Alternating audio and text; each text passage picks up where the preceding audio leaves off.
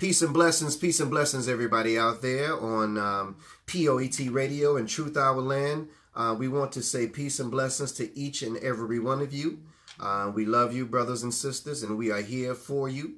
And you are on another edition of Reboot Your Faith, okay? Reboot Your Faith. This is episode 3, and we have a powerful subject that we are going to deal with today. And this is a subject that most of us have dealt with, being those of us who are in the truth. Sister Diane Stansberry, please let us know where you are watching from. Peace and blessings. And those who are tuning in, please let us know where you are watching from. Happy Sabbath, everyone.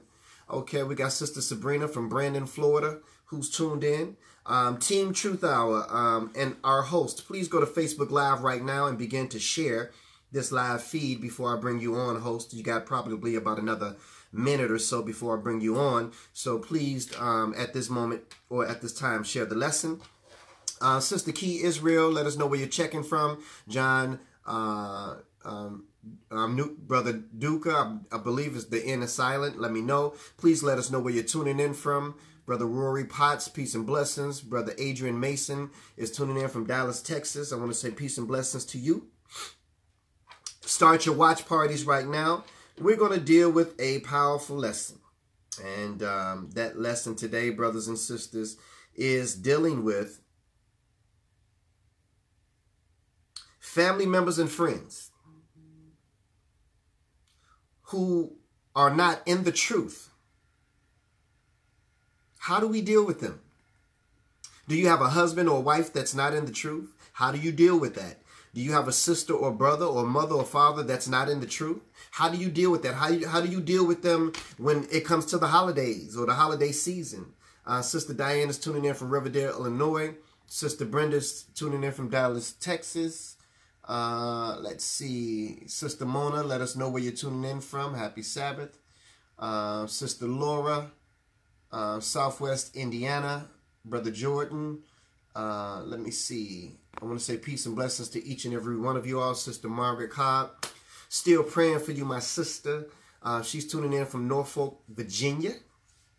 Happy Sabbath, everyone. Today we're going to talk about how we deal with family members and friends and co-workers who are not in the truth. That's what we're going to deal with today. All of us have dealt with this. All of us have experienced this, and many of us don't know how to deal with it. We get in arguments, we fall out with one another, but on this show, we're going to provide some solutions on how to deal with this, brothers and sisters, because again, we all have dealt with this before. Many of us are dealing with it right now. We're going to go to our host in a moment, and going to bring our beautiful host on, Sister Savannah, Sister Crystal, and Brother Bakersman. We're going to bring our host on in a moment, and we are going to deal with this subject today on this Sabbath day on Reboot Your Faith. We're going to deal with that, brothers and sisters. So at this time, please share, please share, please share. And we're doing the same thing that we are asking you to do. And again, today we're dealing with how do you deal with family members and friends and loved ones who are not in the truth? How do you deal with that? Brother Ray, let everybody know where you're tuning in from. We got Brother Isaac tuning in from Fort Campbell, New York. We got, let's see, Ariane tuning in from Louisiana. Brother Jordan Stubbs from Arkansas. Yes, please, brothers and sisters, please share, please start your watch parties, all that good stuff. So let's go ahead and bring on our host. Let's see, let's go ahead and bring on our host. Let's see if we got, let us know, let me know too in the inbox, guys, if we got Sister Crystal on. All right, so now we got to go ahead and bring on our host. Let's see. We got Sister Savannah. Let everybody know where you are tuned in from, a little bit about yourself, and why it's so important to discuss this subject today on how to deal with family members and friends who are not in the truth.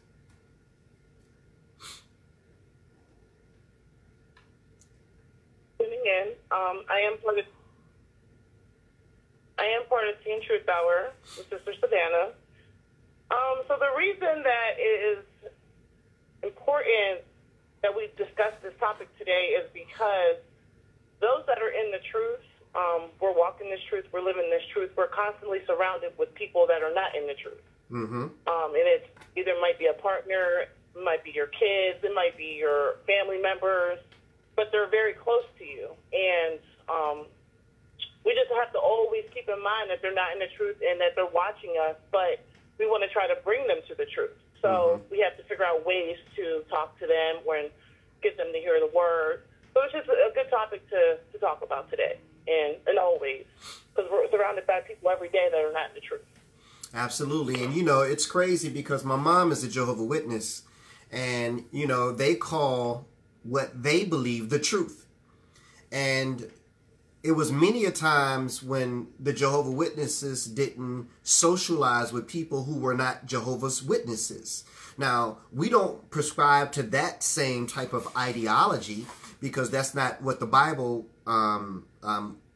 prescribes for us to do as Christians or followers of Jesus or followers of Christ or studier of this word called the Bible. But at the same time, you still have to deal with family members. You still have to, you don't write your family members off because they don't believe in the God of Abraham, Isaac, and Jacob or the words that are written in this book called the Bible. So again, this show is going to be dedicated as to how you carry yourself and how you deal with your family member. Like my mom.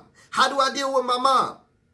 And my mom is a Jehovah's Witness. But we talk every day on the phone and we pull out the Bible and we read the Bible and we discuss the Bible every day that we talk. How do I deal with my mom?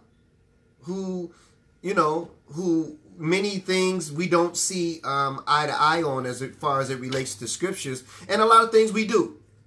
You know, how do you stand firm in your faith? So let's go ahead and bring on Brother Bakersman. Brother Bakersman. Make sure you stay in tune with the inbox also, guys. We got to communicate in that inbox during the show. Brother Bakersman, let everybody know who you are, where you're from, and why it's important to deal with this subject today on Reboot Your Faith. How you doing, Brother Bakersman? Calling in from Houston, Texas, and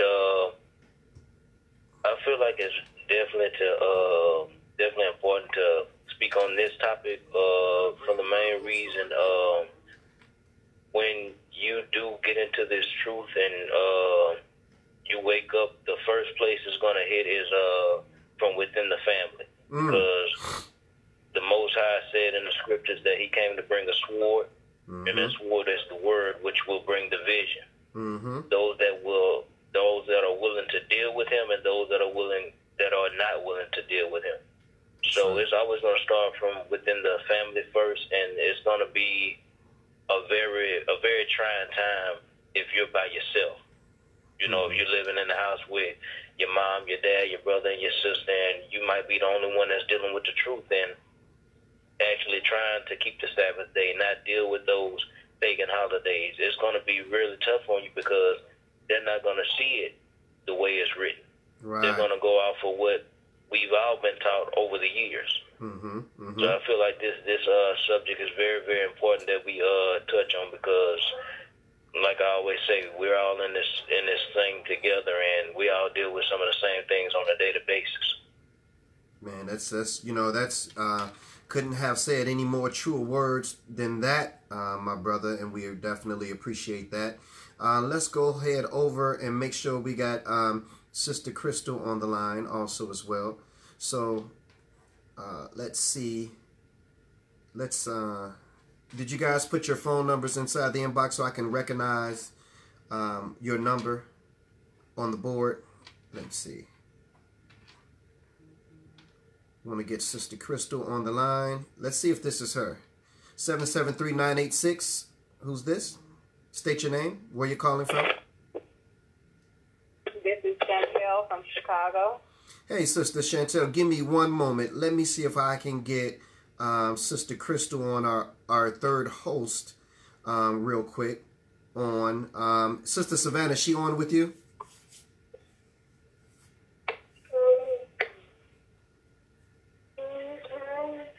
Yes, she's here. Okay, Sister Crystal, the question is on the table, how do we, why is this subject today so important? But first of all, introduce yourself and let the people know where you're from. And then why is this so important to deal with this subject today? How to deal with family members and friends who are not in the truth. Go ahead. Good afternoon.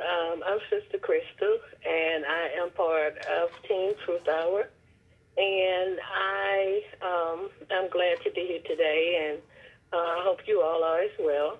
I want to say that this is a very interesting lesson here today that we're going to be talking about because it's very important, because we don't only deal with family members, with friends and co-workers and all other types of people. And we always have to know how to speak to these people, because we have to meet people where they are, and everyone is not going to be in the place that we are. So we have to find ways to talk to them and to get the truth to them, and we have to make sure that when we do that, that we're being patient and realizing that we once too was in the place that they are, and that, someone had to come to us and, bring the truth to us. So, we just have to make sure that when we are trying to reach people in our families or friends or whatever, make sure that we are patient with them, make sure that we stay where we are, stay on what you know. Right. Because a lot of times people will take you to another level that you may not be that experienced in, that you may not know that much about. So it's very important to try to always direct their question back to what you know. And so it's very important, and once you do that, I'm sure that you would find that they would be more willing to listen to you and want to hear more about what you have to say by your walk, your patience, and all of that. So I just think this is a good topic to speak about today. I appreciate that, my sister. So again, ladies and gentlemen, those who are just tuned in, you're tuned in to Reboot Your Faith. This is our third episode. We come on the Sabbath day at 4 o'clock. And the opposite of this Sabbath day, we have the youth hosts that come on, our 20-year-olds. And that show is called What's the Real Deal Israel. So every Sabbath day at 4 o'clock p.m., you get the either Reboot Your Faith or What's the Real Deal Israel. So let's go ahead and go to our phone line. We do want to hear from you. If you look in the comment section, the phone number is there for you to call in, and that number is 605-562-0444, and the ID code is 93155#, and then the PIN is 1. And again, that number is already in the comment sections right there. So look in the comment section. We want to hear from you. But let's go ahead and go to our first caller. We brought this sister on a moment ago. We're going to go to her first. Sister, let us know who you are and where you're calling from. 773-986. It's Chantel from Chicago. Hey, Sister Chantel from Chicago. How you doing? Happy Sabbath. Great. Happy Sabbath to you also. That's good. That's good. So give us your thoughts on this topic today. How do you deal with family members and friends who are not in the truth? You're in the truth and you're trying to get them to know Jesus for themselves, and maybe that the version that they have of Jesus or the version that they have of God is different from the version that's written in the book between Genesis and Revelation. Just give us your feedback on this. Or you may have a personal story. Well, yes, I do have a personal story because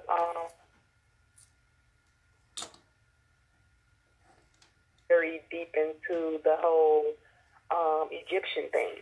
And that's what I've heard a lot in the African-American community. Right. Because a lot of people say that our history was taken from us and we're not aware of it. So they feel like once they become aware, they become empowered through it. And they have all these, I guess, stories of how Christianity was beat into our people, and they're not going to believe in some blue-eyed white Jesus. So I've gotten to very heated debates with people, and I find that sometimes I just stray away from it. And if, you know, I am, moved to say something, I say something, but for the most part, I like to listen. Mm-hmm. And, you know, it can get very heated at times where I just, you know, just step back away from it. But I just feel something in my spirit that, you know, I feel wrong for stepping back, but I don't know. Right. But, you know, I'm glad that you called in because, see, this is what we want to give the answers to today. You know, I want you to go to your Bible real quick and turn to Psalms 105. And while you're getting your Bible and you're turning to Psalms 105, even if you, you know, go to your phone and your Google search engine and type this in, Psalms 105, I want to show you something in that. I deal with a lot of Egyptologists also as well. And I deal with a lot of atheists, people who say, well, man, I don't believe in God, and why would he put us through slavery, and why do... See, these are the questions that you have to have the answers to when you are dealing with people who have fallen away from the faith because of the way they've seen some people who call themselves Christians act. Now, remember, the slave masters call themselves Christians. So anything dealing with Christianity, sometimes with some black people, at least, it takes them back to the oppressor, you know. And so we go to Deuteronomy, the 28th chapter, when we start talking about the transatlantic slave trade and how we got to be in the condition that we're in. Deuteronomy 28th chapter, you can always use that. But I want to talk about Egypt for a moment. Egypt was one of the greatest civilizations on record that have ever existed. And God had intimate dealings with Egypt all throughout the Bible. The Israelites was there under Moses. The Israelites was there under Joseph. Jesus went into Egypt also as well. But how did the Egyptians become so great in the knowledge that they had? And remember, they were already a great civilization, but or you know, a promising civilization, but they became a great civilization. But let me know when you get to Psalms 105. 105 verse 8? No, let's deal with 105. Go down, and we're going to start at verse 17. And the reason why I'm showing you this, because I want to show you who taught the Egyptians, the wisdom that they had, okay? And it was an Israelite that taught the Egyptians the wisdom that they had. So go ahead and read verse 17, and we're going to read down. Go ahead.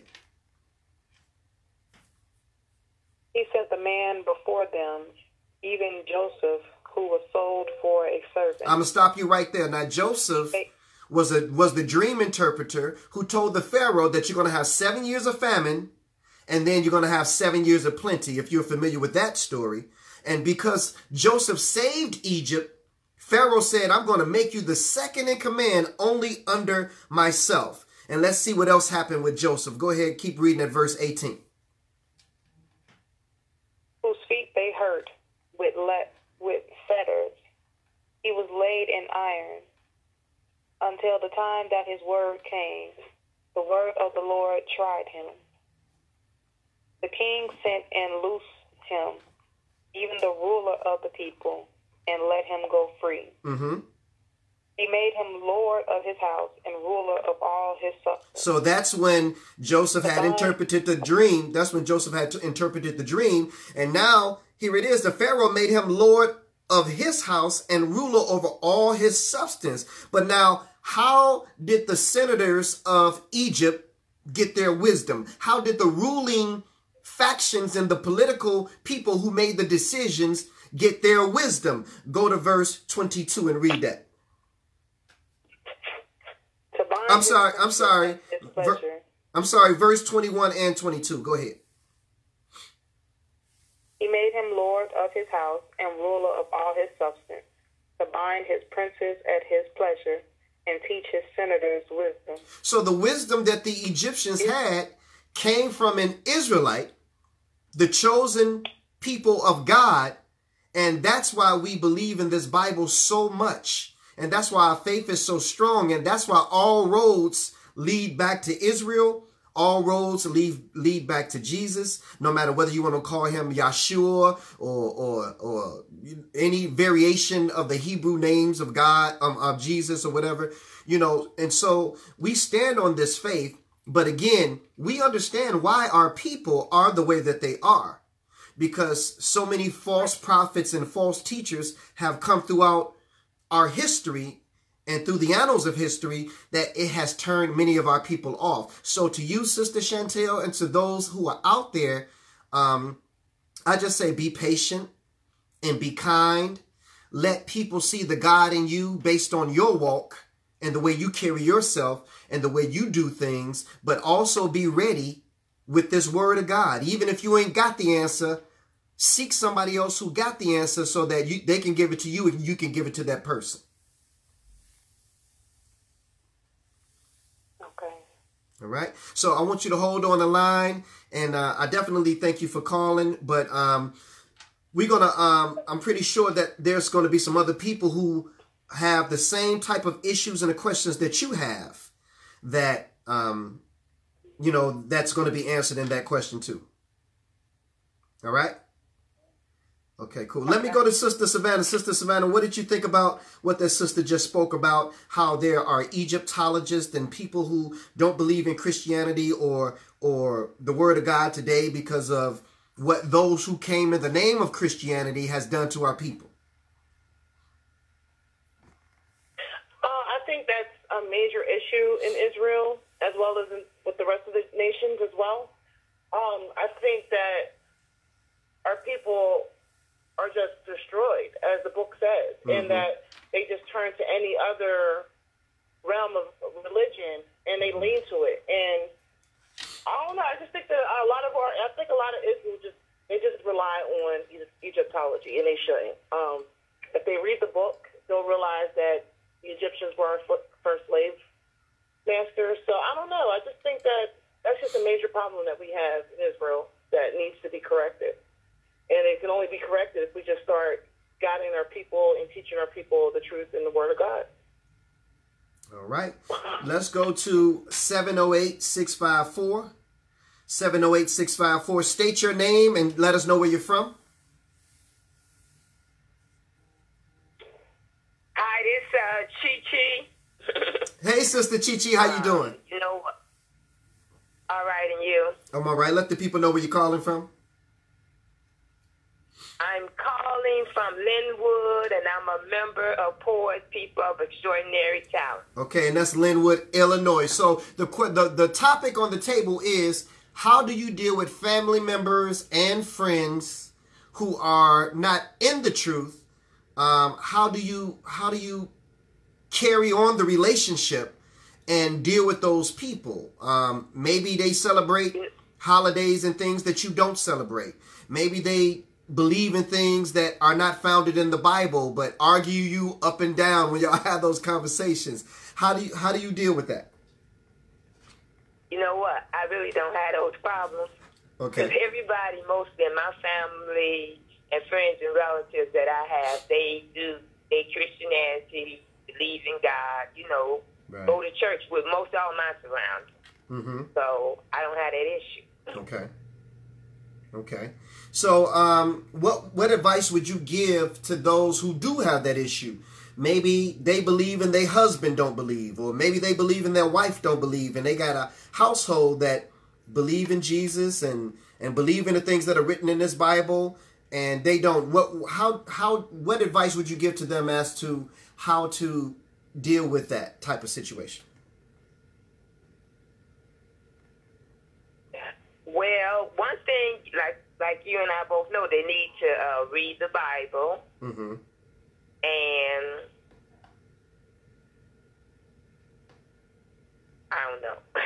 Well, it's okay. Come back to me. Let me think about it. Yeah, it's okay, because we're going to have some other people on the line also as well that's going to make some comments, and they may give you some clarity on that particular subject also as well. But I thank you for calling in and supporting the show also as well. Hang on the line, all right?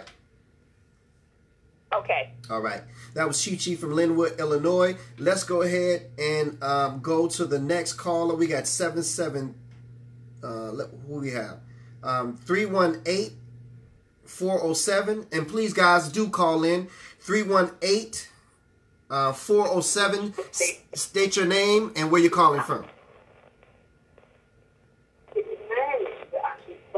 318-407.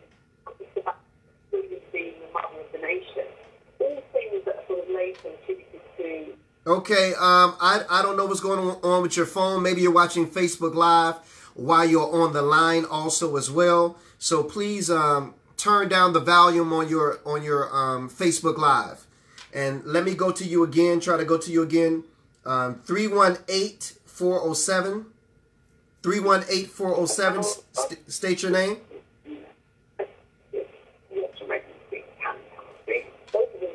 Okay, let's go to 708-733. I believe I know who this is. My brother, my mentor, 708-733. State your name and where you're calling from.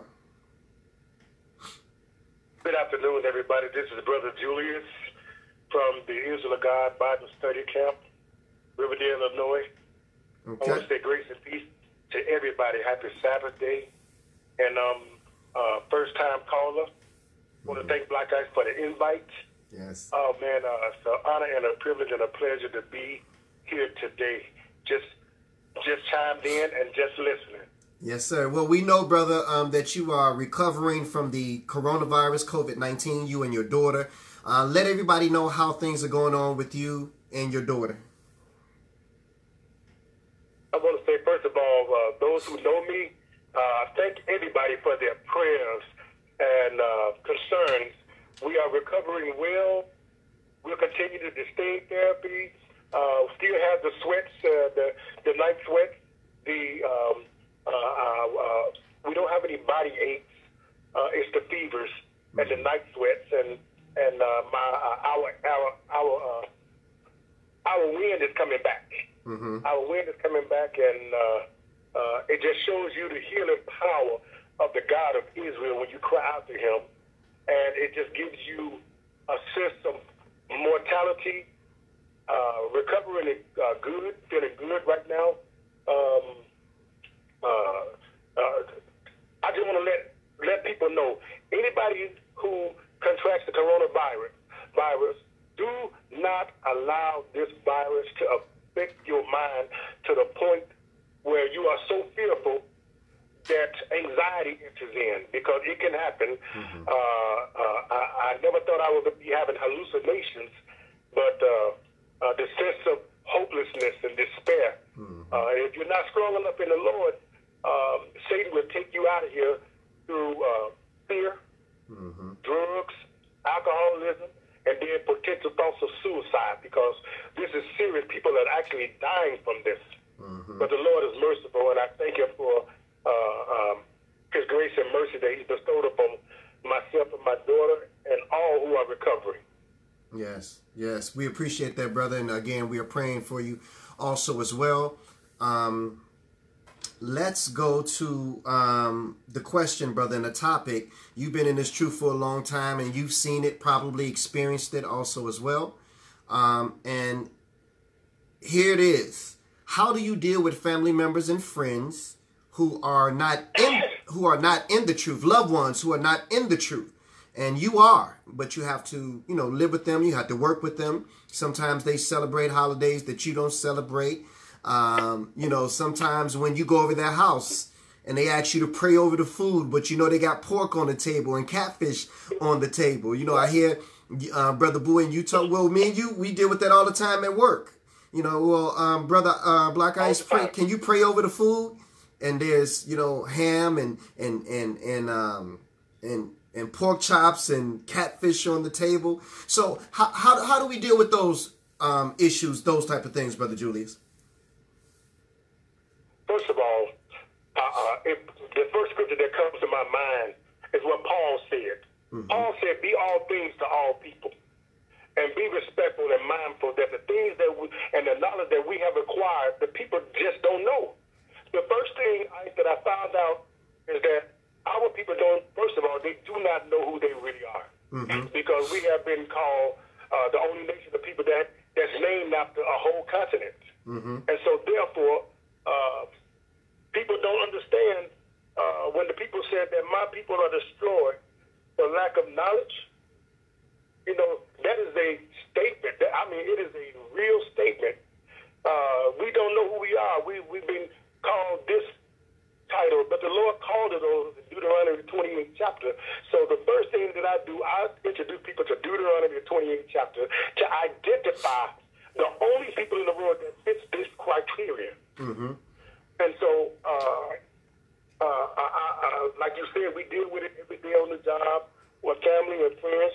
I want to be respectful to any and everybody because my job as a watchman and as a warner and as a minister and an ambassador for Christ is to win souls and not drive people away. Right. That takes temperance. That takes self-control. That takes long-suffering. That takes experience, you know, and the understanding of the Word of God because this is why Jesus on the cross said, Father, forgive them, for they know not what they do. So him being our Lord and Captain and Savior and the Captain of our salvation, we have to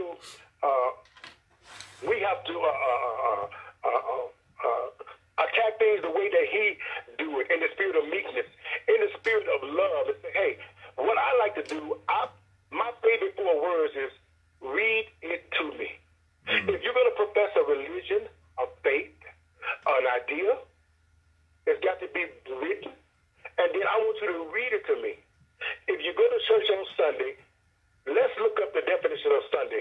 Basic stuff that people can do, that they can look at themselves, and if you approach them with the right mindset and meet them where they are, not in the sense of belittling, but meet them where they are, and make them question themselves.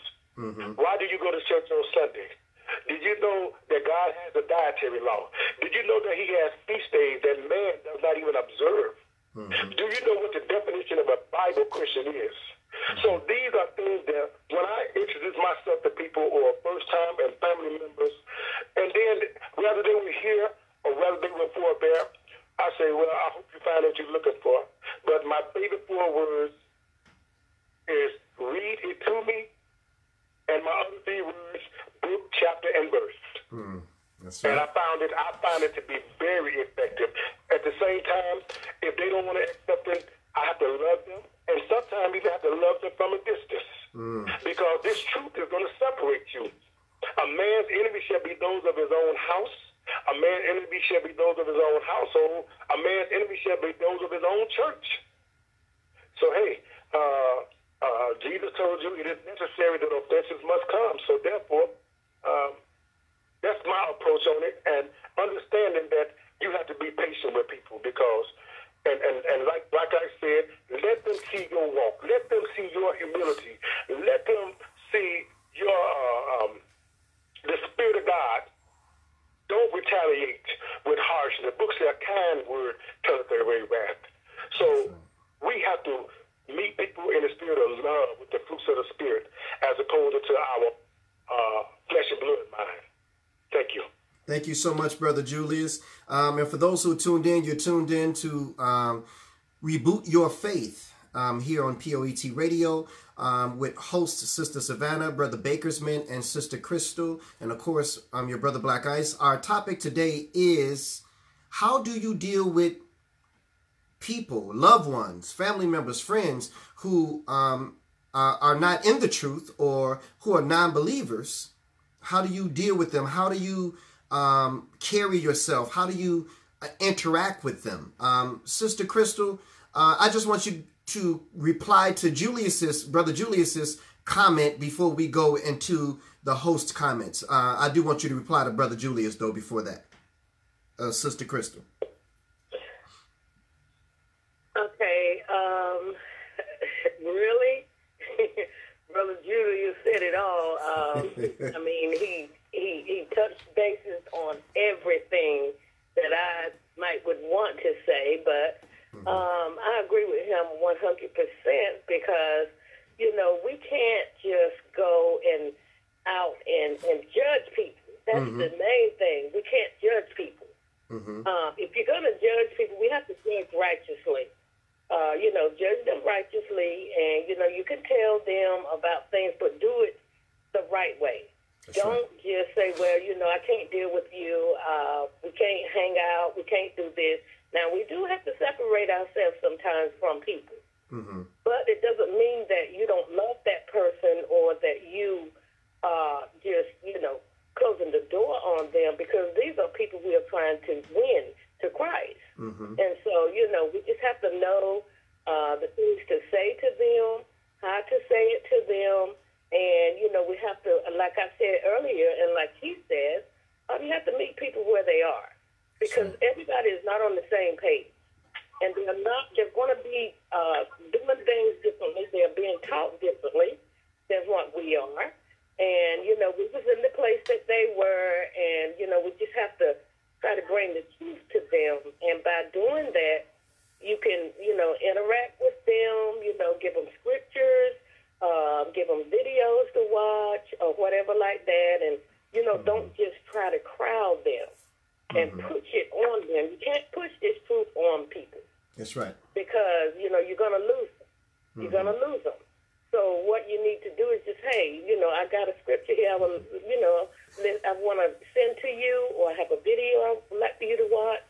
And, you know, if you see something or hear something that's different than what you've been taught in church, you know, give me a holler.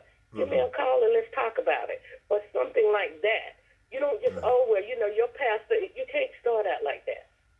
You're going to lose them immediately. So we have to know how to approach a person, and if they approach you, then, you know, you just have to always start out with the milk first, because people have approached me all the time with meat. Okay, so if you're going to come to me with meat, I'm going to have to guide you, just like a child, learning how to ride a bike. You're going to have it's steps to that. You just don't put them on there and say, go. You know, it's a step. Okay, you got to do this. You got to do that. Take them back to the milk. Give them the things that they can understand. And like, first thing, they need to know who they are. That's right. And we need to take that to them first. Let them find out who they are and go from there. Because this is not an easy walk. That's right. It's not. And, you know, we're just going to have to be patient with the people. And, you know, and just love on them and just let them know that they are not alone. We were in the same spot. You know, I believe the same thing that you did a long time ago, and till somebody brought the truth to me. So, you know, I just agree with him on everything that he says, and, you know, it makes sense to me, and the simplicity in Christ. It's supposed to be simple. That's and true. So, you know, don't let us make it hard for someone. We just need to bring it to them and let it be simple, and then go from there. And I'm sure if you do it that way, then, you know, someone is going to want to know more about the God that you serve. But you first have to present that God to them in the right way. And that's my take on what I agree with that. Said. I agree with that 100% and 10%. Sister Taywell said, my sister Key Israel used to call me at the time and try to talk to me about the truth, and I would hang up on her all the time. I honestly thought she was crazy or in a cult until one day I took the time to listen to her, and I am forever grateful because now I understand. Moss, I believe Sister Moss said, I have dropped seed on most of my family and they all have refused one way or another, so I distance myself. However, I feel bad, and that's what we want to talk about, Sister Moss, because there's no need to distance yourself. We're going to talk about that a little bit more. Let's see. Sister Latrice says, my goddaughter thought I was crazy also, but now she is in the truth, but none of my family or friends are, but I give that word every time. They do listen. I pray God give them the increase. Let's see who else. Brother Adrian said, I remember trying to talk to my mom about the going to heaven doctrine, and all that I was trying to do is shed some light on the matter, wanting her to know that it was a doctrine of man and not of God. Let me see if I can finish that out. So what I did, I gave her scriptures hoping that she read them, but all we can do is plant the seed and leave them in God's hands and let him deal with the whole matter. Let's see. I want to read some other comments. Sister Sabrina Brown said it's important to have patience and stay obedient to the word and don't waver, because they are always watching us, waiting for us to help, waiting for us to slip. And that is definitely true. Brother Ozza said game reconnaissance, game spirit, reconnaissance spirit. Maybe we could get that brother to call in or elaborate a little bit. Sister Arlesia said, first and foremost, you pray for direction and guidance from the Lord to give you the right words, and also for their understanding to be increased and God be glorified. Humility, temperance, let me see. And those fruits are needed. Let's go ahead and go to Brother Bakersman, one of our hosts on the show. My brother, this is the middle of the show. We need your input. We need your advice, and we need that backup scripture, my brother. Let's go ahead and go to Brother Bakersman. How you doing? First, I want to say happy Sabbath again, and I want to thank Brother Julius for calling in, and prayers out to you, brother, you and your daughter. Well, definitely meeting people where they are is a big thing, because coming into this truth is it's a blessing, you know, at its most, because it sounded like you wanted to say, brother. It sounded like you wanted to say it's a blessing and a curse. Go ahead, my brother. It's definitely that, because one thing I've come to realize is dealing not with just people, but mostly dealing with your family, is gonna come a time where you're gonna have to be more humble than you want to be sometimes, because these are the people that you grew up around, that you grew up with, and sometimes it kind of hurts you, you know, when you want to show them, you know, things that you find out, or you want to share it with them, and they kind of shut you down, and you're not expecting this because it's family, but this is where the division is going to come from first. So you have to be well prepared to, you know, accept, you know what I'm saying, that dismissal, or accept that rejection that they're going to offer to you. You know, you still love them, and you know, like Brother I said, you know, you don't stop dealing with them. It's just the fact that it's like they kind of change up on you in a sense. You know, they look at you like you changed up on them, but in reality, all you did was start reading, and the Most High gave you the wisdom, knowledge, and understanding of this word to wake up, and that's all you're trying to do is share it with them, but they're not want to deal with you because of this truth, and that's what it does. It takes people out of your life, and it doesn't do it to break you down or weaken you. It helps you to see and understand that you are set apart now, and this is what's going to come along with that, dealing with God and having understanding of the Scripture. So I was reading last night out of Proverbs, and I have a few places I want to read from. Proverbs chapter 1 verses 2 through 7, and Proverbs chapter 2 verses 1 through 9. So Proverbs chapter 1 verse 2 through 7. To know wisdom and instruction, to perceive the words of understanding, to receive the instruction of wisdom, justice and judgment and equity, to give stability to the simple, to the young man knowledge and discretion. A wise man will hear and will increase learning. A man of understanding shall attain unto wise counsels.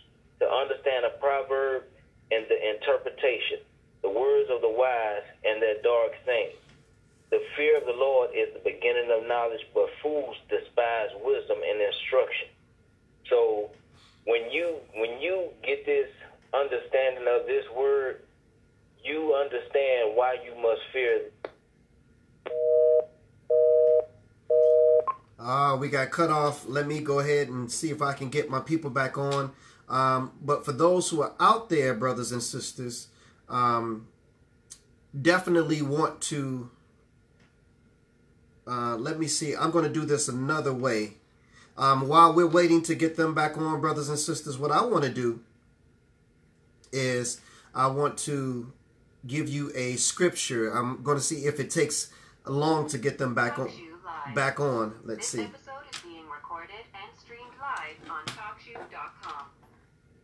You are joining the online. Let's see if we can get the brother back on. If not, then I can. Recording started. And right now, with everything that's going on, Unmuted. you should be Muted. seeking after wisdom and understanding and knowledge to know that you must fear the Lord in everything that you do, because when you come into subjection to Him, there's nothing that He won't set in a path for you to, to do.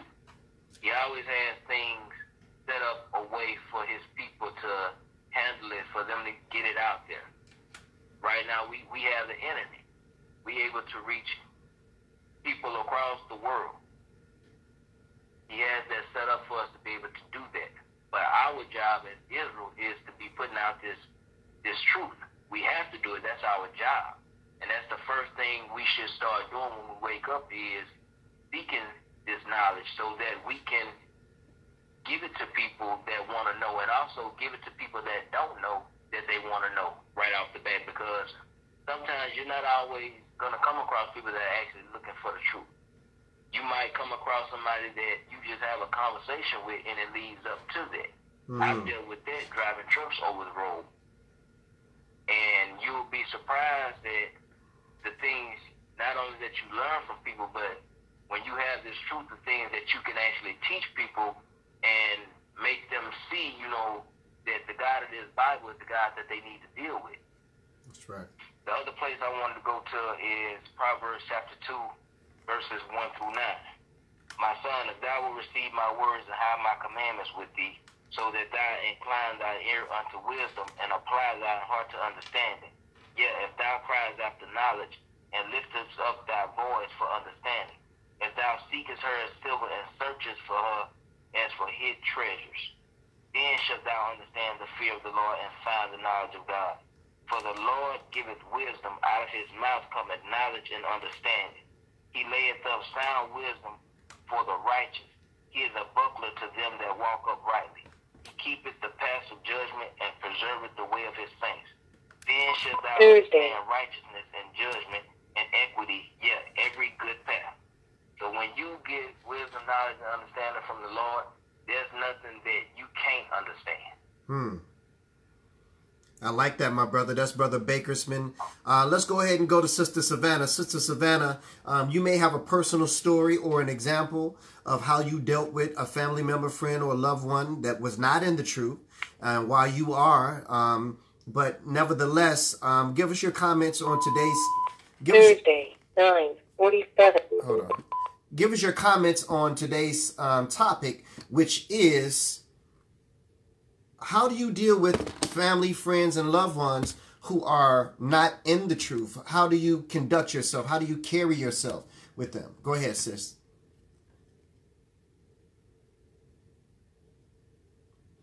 Sister Savannah? Oh, okay, hold on. Unmuted. Sister Savannah? Yes. Okay, go ahead. I'm going to go to you right now, so you can go ahead and give your feedback as to how you deal with family member, friends, and loved ones who are not in the truth. Okay, hold on. I'm having a little bit of technical difficulties, but we're working it out. How do you deal with... I can't hear you. Okay, go ahead and give us your feedback, sis. Brother Baker, he nailed it as well as Brother Julius, Sister Crystal. It all just comes down to, meeting people where they're at. whatever it is that they're wherever they are in their life, whatever question they may come to you, you just have to try to find some scriptures or a video or a lesson that will help them answer the questions or give them the answer that they're looking for with their questions. When it comes to just dealing with people, especially family members, you know, we just have to just give them the word slowly. We can't just listen on them. We can't make people see the truth of God. We have to like just slowly, you know, just give it to them piece by piece, a little bit at a time. And once they see your walk, they see how dedicated you are to the word, they see how you're living, they see the things that the Lord is doing in your life, that will inspire them. It may happen at different times. So I just think that everyone that's making different comments about, you know, dealing with family members, everybody's right on point. You know, we can't force people into this truth. They're going to see it one way or another, and all we can do really is plant seeds and let the Lord increase it. Absolutely.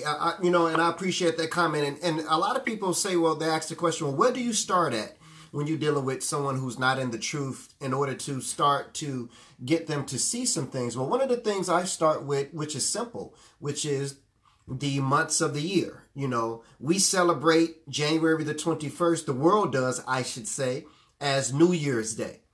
And then you go and show them that according to the Bible, Leviticus the 23rd chapter, it says that the Passover is on the 14th day of the first month at evening. Then you ask them, have we ever celebrated the Passover in January?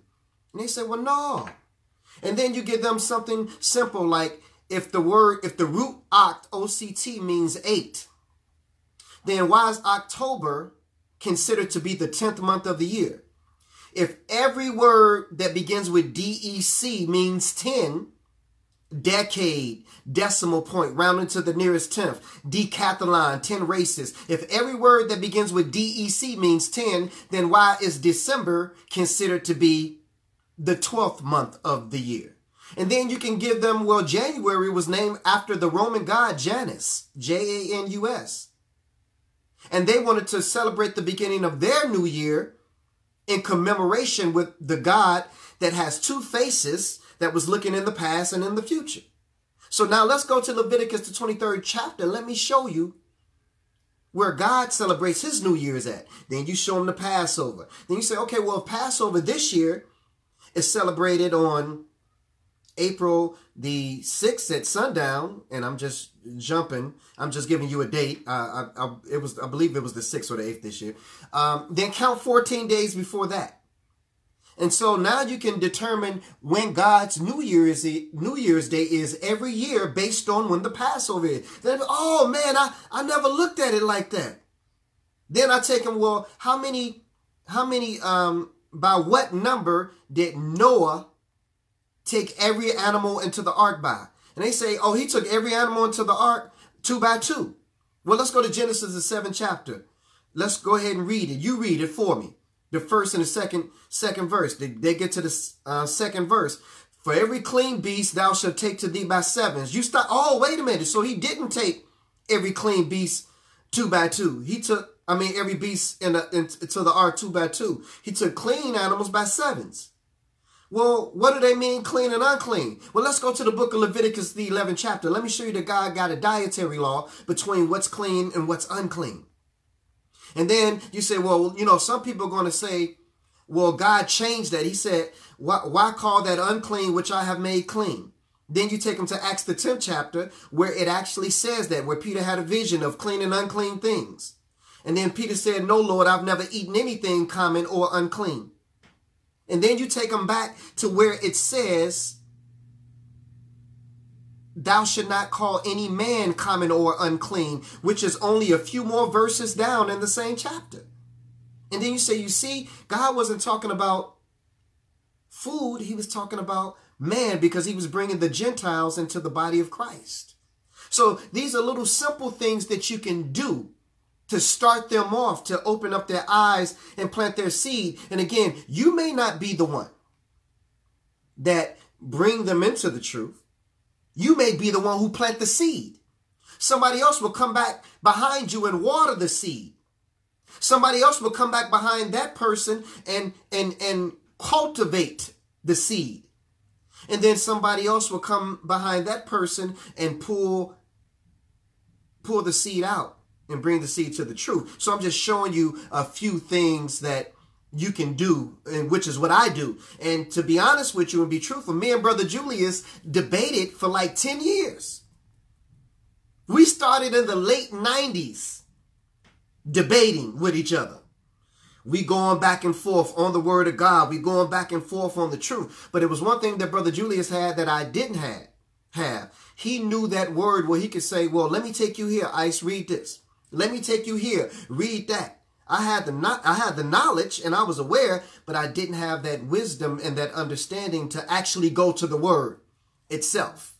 So I just wanted to share with you some of the things that I personally went through, brothers and sisters. And I'll read to you in a moment a scripture in 1 Corinthians. But before I do that, let me go to Sister Crystal Wells, and let's get her feedback real quick and her scripture as it relates to today's subject. Go ahead, Sister Crystal.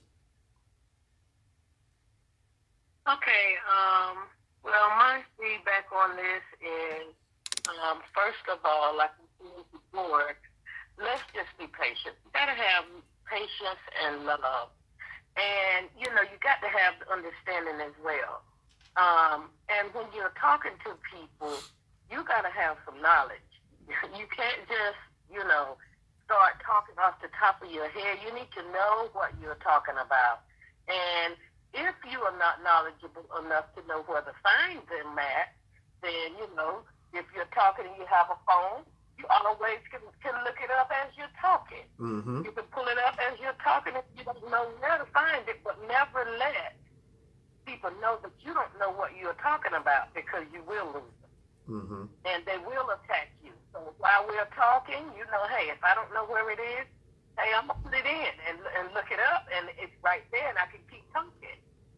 So, that's one thing that I know that you can do. And also, we can't just be a listener.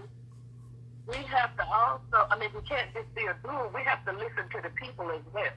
Mm-hmm. Listen to them, listen to what they have to say, and, then we can go from there, and then we can take them to the right scripture, as to what they're saying. Right. Because we shouldn't always talk, but we have to listen too. Mm-hmm. And so let's just be, the Lord said we need to be not only a listener, but a doer as well. So that means go research, tell them to go research it, ask questions, and to seek God and ask God to give them knowledge, wisdom, and understanding of this word, and He will give it to them. Mm-hmm. And, the main thing is just not want to disencourage someone, but to encourage someone. Right. And the scripture that I wanted to give I also want to do 1 Corinthians 9 and 14. For though I be free from all men, yet have I made myself servant unto all, that I might gain more. That means that, God wants to gain people. He don't want to lose people. And so we just have to be acceptable to where they are and what they have learned, because they don't understand, they don't know. Mm-hmm. And so it takes us as believers to try to show them where they are wrong in what they are doing. We have to do it correctly, and also to encourage them to be strong, to research, to read your Bible, and to stay focused and keep your eye and seek God. Seek God, and He will give you this knowledge, wisdom, and understanding. And I have another scripture. It says Joshua 1 and 9. Joshua, you said Joshua 1 and 9? Have not I commanded thee? Be strong and of good courage. Be not afraid, neither be thou dismayed, for the Lord thy God is with thee, mm-hmm. whithersoever thou goest. So just know that God is always with us, and, all we have to do is seek Him and call on Him and ask Him for anything, and He will give it to us. But we have to ask. And so I just encourage everybody to just, with your family and your friends and meet them where they are and just go from there and don't close the door on people. Just try to understand where they are because we were once there too. That's right. So we just want to, try to stay in the faith and be strong and just be patient and make sure that we have love and understanding. Those two things we need to have when we're trying to deal with family and friends about this word. So those are my words that I have, my take on this. And so I can say, I just hope everybody be encouraged. All right. Thank you for that, sister. There was a sister on Facebook Live, Sister Latrice, said that I should do a lesson on that. We did a lesson called Planting the Seeds of Salvation, which was actually dealing with that. And I probably should bring that lesson back because that was a powerful lesson just on what we're talking about today. But I do want to read you a few scriptures. And the first scripture that I want to read to you is in the book of 1 Corinthians, the 7th chapter. 1 Corinthians, the 7th chapter. It talks about maybe you have a wife that don't believe, or you have a husband that don't believe, or you have, someone in the household that does not believe, but you are worried about their salvation. You are worried about, God, blessing them with his promise, of everlasting life. I want to read this to you. 1 Corinthians, the 7th chapter, we're going to start at verse 12, and we're going to read to verse 14. It says, "But to the rest speak I, not the Lord. Not the Lord. If any brother have a wife that believe not, and she be pleased to do well with him, let him not put her away. And the woman which has a husband that believe not, and if he be pleased to do well with her, let her not leave him. For the unbelieving husband is sanctified by the wife, and the unbelieving wife is sanctified by the husband. Elsewhere your children unclean, but now are they holy. But if the unbelieving depart," I wanted to first start with that right there, because the prayer of the believer is powerful, brothers and sisters. Okay, the prayer of the believer is powerful enough to help save, not save, but to help save her whole household or his whole household. Now, let's go to Romans, the 12th chapter. Romans, the 12th chapter. And we're going to do verses 9. Romans, the 12th chapter. And we're going to start at verse 9. Romans 12, we're going to start at verse 9. And it reads, "Let love be without dissimulation. Abhor that which is evil, cleave to that which is good.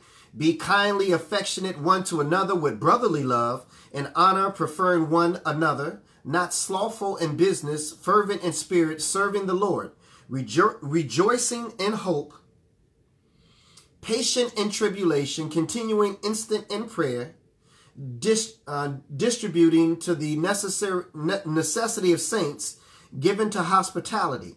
Bless them which persecute you. Bless and curse not.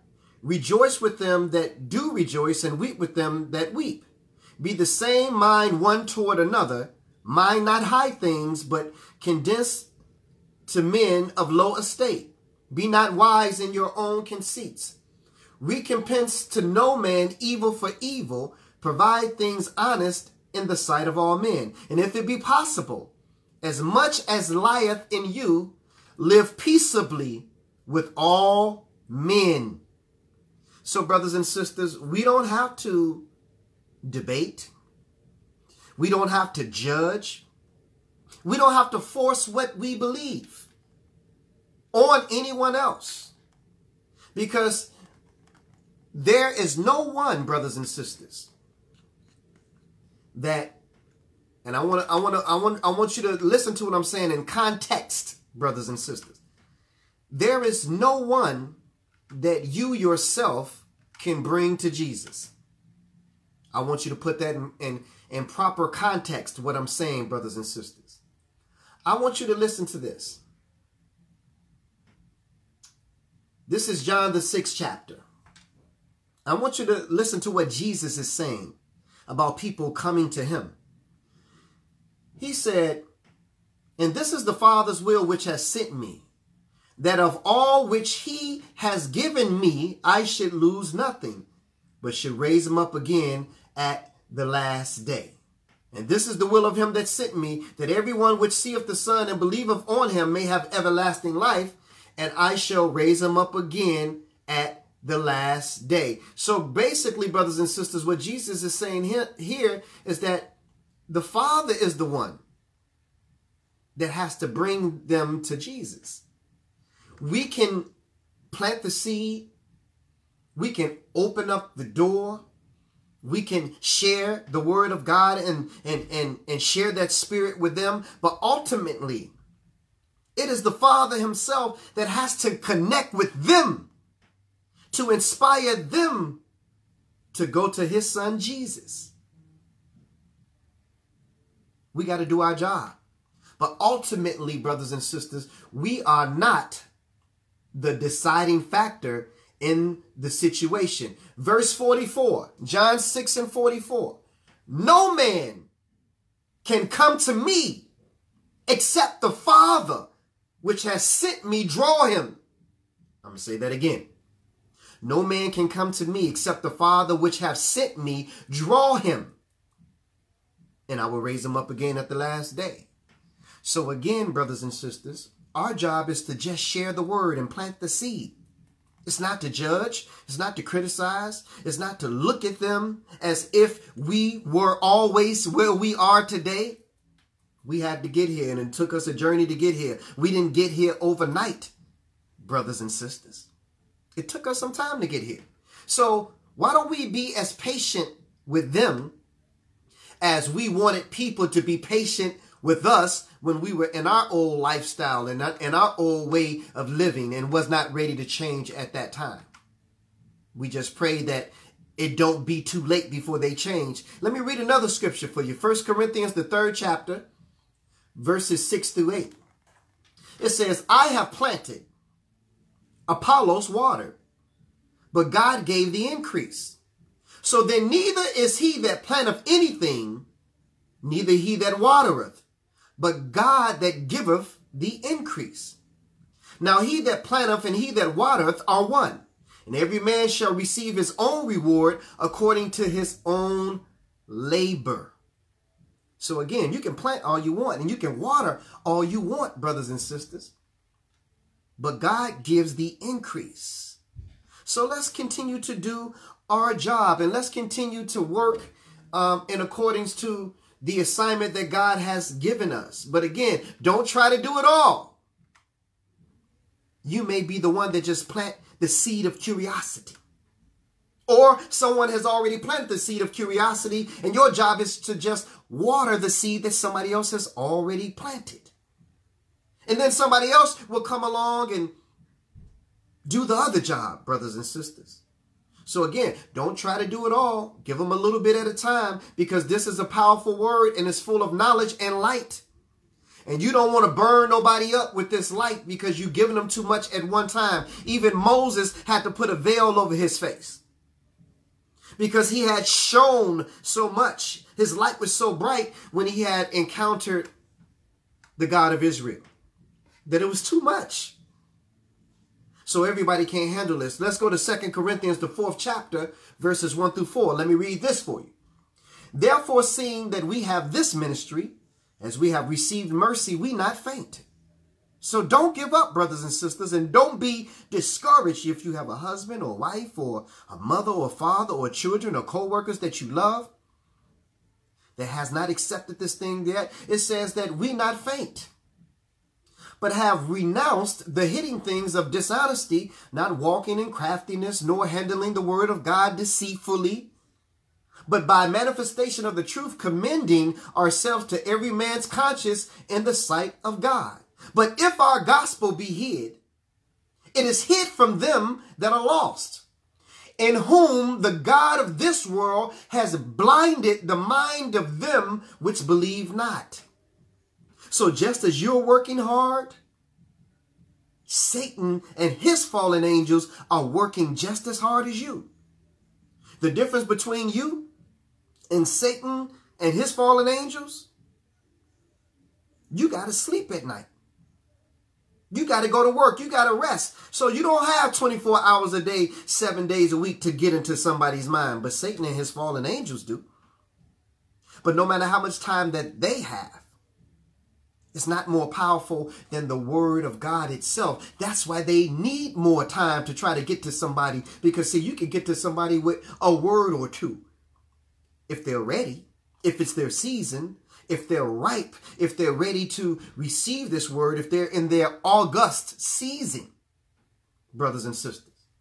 It says, in whom the God of this world has blinded the minds of them which believe not, lest the light of the glorious gospel of Christ, who is the image of God, should shine unto them. And that's all we're saying, brothers and sisters. I have many family members and friends who are not in the truth or the word of God. And I go live every Tuesday with the Bible Show Truth Hour. Some of them, depending on what they're going through in their life, might tune in and might listen. I share it. I invite them to tune in. I put it in their inbox. Many of them don't watch. It's not time for them yet. But we can still go out. We can still go to a movie. We can still go and eat together. We can still do all the things that we can do together, brothers and sisters. Spend time, visit one another. And we're not talking about the Bible every time we talk. We might talk about sports. We might talk about the coronavirus. We might talk about other things.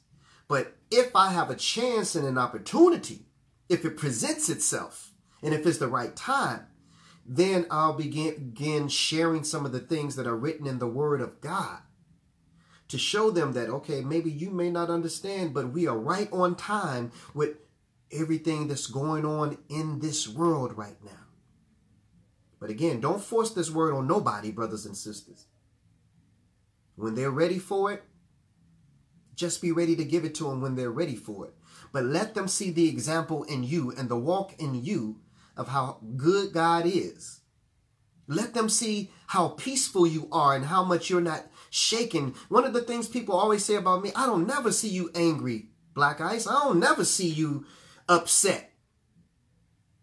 It's not that I don't get angry and I don't get upset. It's that I'm warring with myself in the inside, in my own body, in my own soul, within my spirit. And I'm asking God to let what comes out of me be reflective of him and not reflective of my own ego, my own pride, and my own emotion. Because I'm telling you, brothers and sisters, when you talk about men, you got egos and you got pride right there. But I ask God to let what come out of me, even if you say something that offends me, I try not to take it personal. Because I know that it's not necessarily you, but it's a spirit that got caught up inside of you. And I recognize Satan when I see him, brothers and sisters. Whether it's the littlest Facebook or Instagram or social media post, I recognize it. And so I try not to respond in kind because, see, you can either make things grow or you can kill them on sight by not even acknowledging it. All Satan wants is acknowledgement. And if you don't acknowledge him, then he can't exist in your world. So don't allow Satan to exist in your world by acknowledging the little things that divide you one from another. And that's my take on today's subject and topic. So let's go ahead. Let's close this thing out. Let's go to Sister Savannah. Give us your closeout, Sister Savannah, on today's subject.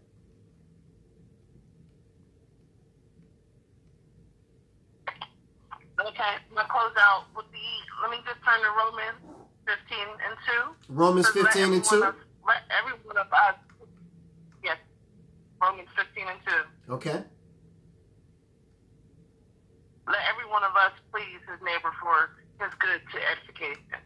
So basically, we just always want to edify our people, no matter on whatever it is, whether it's dealing with work, dealing with love life, dealing with school, dealing with your own personal goals. You just always want to edify whoever's around you, and especially when it comes to the Word of God. We don't never want to leave our people questioning anything that we're doing. So we always want to be able to just edify them and help them to learn exactly what it is that we're doing when it comes to serving the Most High God. And once they understand, the more that they understand what we're doing, the more that they'll be more keen to walking with us and listening to what we have to say and trying to obey what the Word of God says. So that's my take on it today. Brother Bakersman, give us your closeout, my brother. Okay, there you go. My closeout for today's show is we always have to remember that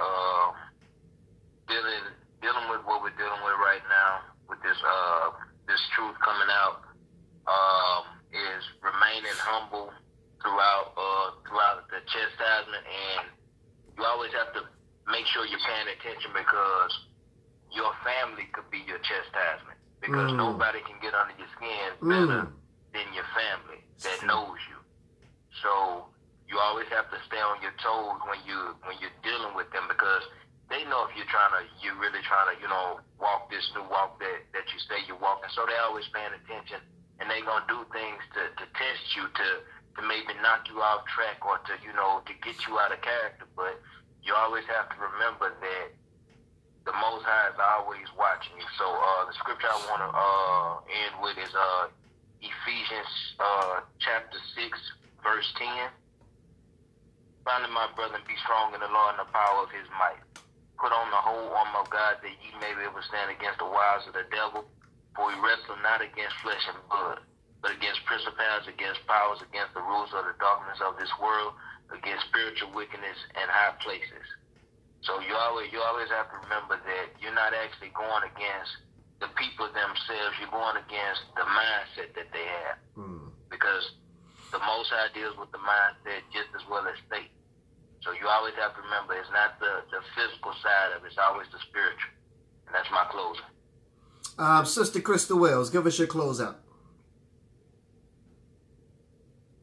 My closeout is just plant your seed, just wait for someone to water, and let God do the increase.